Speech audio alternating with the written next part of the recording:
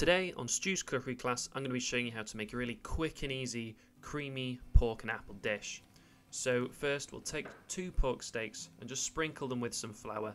Nothing too precise, they just want to be coated so that they can have a nice crispy outside once they're cooked. And we're just going to drop these into a hot pan with a little oil, and you'll hear that sizzle, and you just want to cook them till they're crispy on each side. It'll probably take around 4 to 5 minutes. You'll see that the colour of the oil in the bottom of the pan's browning, and that's absolutely fine, that's all flavour in there. So we're just going to flip these over and continue to cook them till they're really nice and crispy on the other side too. Once they're done, we'll remove them and set them to one side to heat back up later. Now that's done, I should have had this ready earlier, but I'm going to slice my red onion and drop that straight into the hot pan. If you wanted to as well at this point, you could add some mixed herbs if you had some, or even a little paprika. Again, with the apple, I could have had this ready before, but I've just quickly peeled it and sliced it into thin wedges, and this just helps it to cook a little quicker, so it's not really sort of firm and sharp when you bite into them. We're then just going to give this 2 minutes in the pan, just so the apple can sweat down slightly. I'm also going to add a little splash of lemon juice. This is completely optional, but it just makes the sauce a bit lighter and a bit fresher.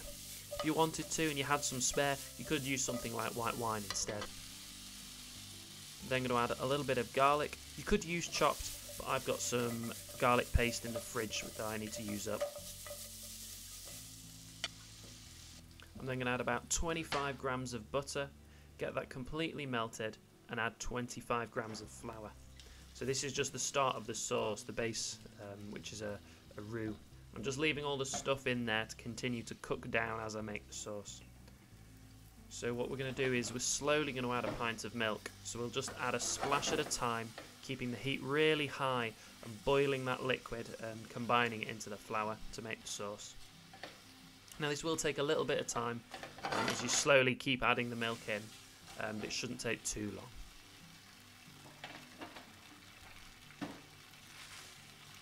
You might find at the end as well, after you've added the last bit of milk, you'll just want to give it a really good boil to make sure all the flour's cooked out. And if your sauce is a little thin, you can reduce it down to thicken it up, or if it's a little too thick, you can always add a splash of extra milk.